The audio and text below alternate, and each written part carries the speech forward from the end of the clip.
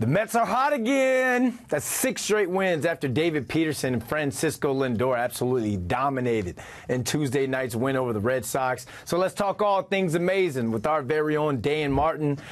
Dan, what's going on, my man? No grimace, no OMG, but that's still 6 straight for these guys in the second half of the season. They've come alive again. So what have you seen from this squad during their most recent hot streak? Well, that's a good point, Brandon. They haven't had to rely on any gimmicks this time around. It's just good baseball. You know, they've gotten really good starting pitching. They've gotten some timely hitting.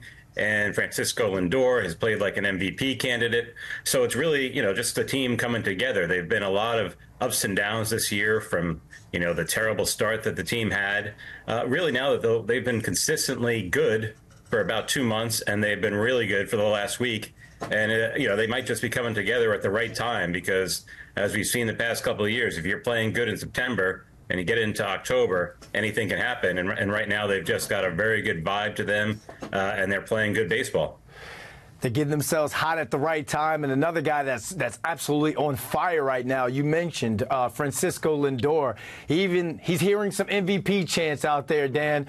He's been absolutely amazing over the last couple of months. He struggled at the beginning of the season, and people kind of wanted to write him off. So talk about how great he's been recently. And do you think he has a chance to beat out Shohei Ohtani for NL MVP?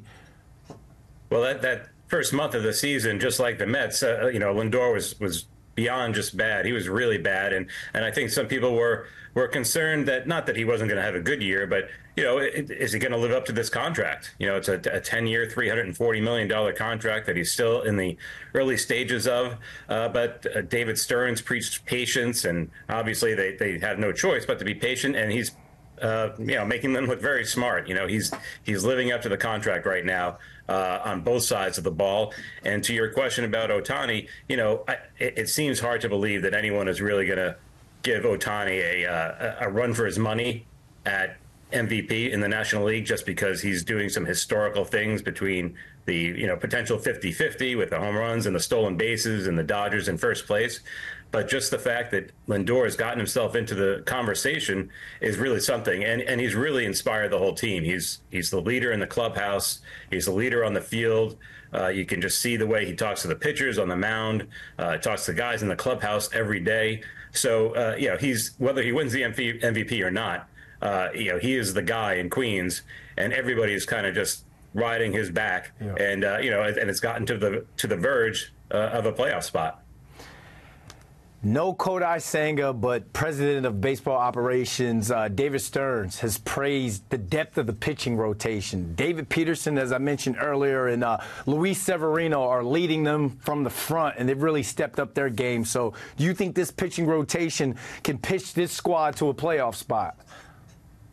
It looks like they can. I mean, it's not just Peterson and Severino. Sean Manaea has pitched really well the past couple of months. He was another guy that the Mets took a flyer on, who was coming off not his best year. But obviously Severino has really, come to the forefront of this rotation. He's brought some kind of moxie and confidence that I think the team is also feeding off of. And, he'd been bad and hurt for a few years, but he still has that pedigree of being a Cy Young candidate with the Yankees, knows how to win this time of year. So I think that's important to have in the clubhouse as well. There have been questions about this rotation all year. Like you mentioned, Kodai Senga's made 1 start. He was supposed to make 30 starts and be the ace of the team.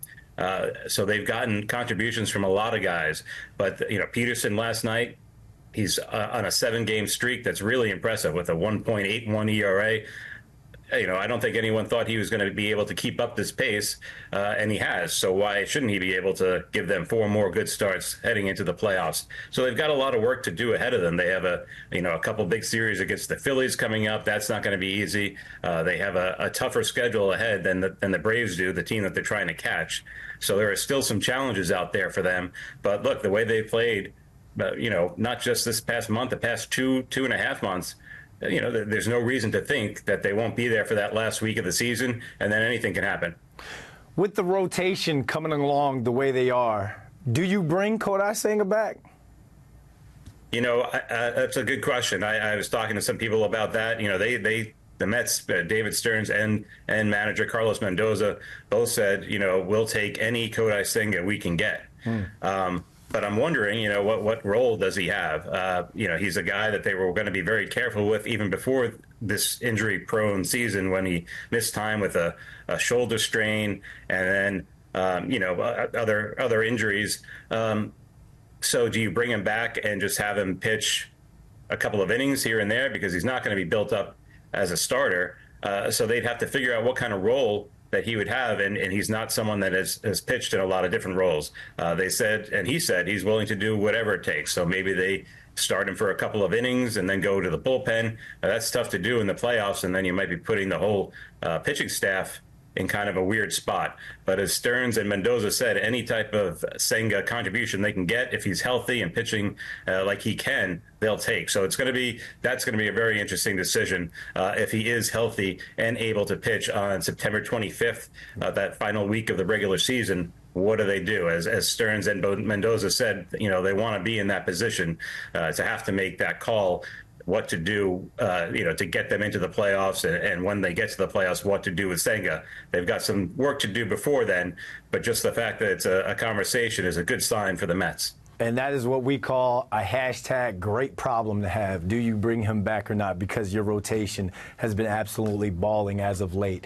Dan Martin, thanks for jumping on with us. You bet, Brandon.